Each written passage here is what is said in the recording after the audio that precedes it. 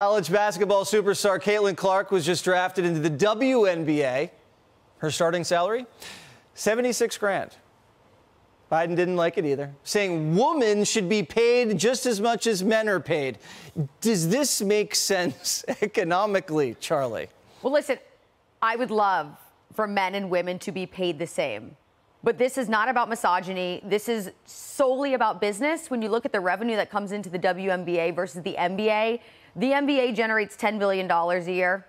WNBA, $200 million a year. So their salaries reflect that. It's not about not wanting to pay the women, although I do feel for them, because $76,000 when you're drafted #1 and you see the NBA #1 draft getting $55 million for the same length of contract, which is 4 years, it's kind of embarrassing.